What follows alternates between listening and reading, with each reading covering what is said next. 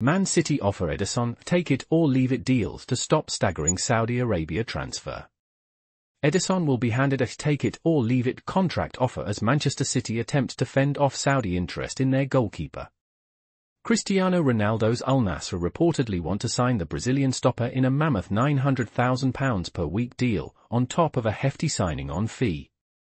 Despite their own immense wealth, City cannot get near those numbers. Despite that, the Premier League champions haven't given up hope of keeping the 30-year-old, who has won it all at the Etihad since arriving from Benfica in 2017. According to The Sun, City officials will hold crunch talks with Ederson this week and present him with a 75% pay rise. That would see him pocket around £1 million per month and keep him at the club for the rest of peak years at least, and possibly the remainder of his career. However, if Ederson is determined to join the likes of Ronaldo and former City teammate Aymeric Laporte at Al-Nassr, City will not stand in his way.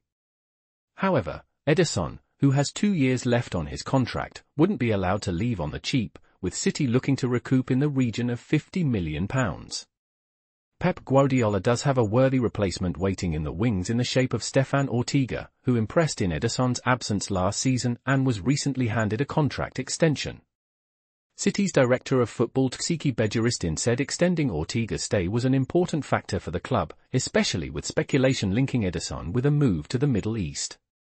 "This is a crucial contract extension for Manchester City," he said.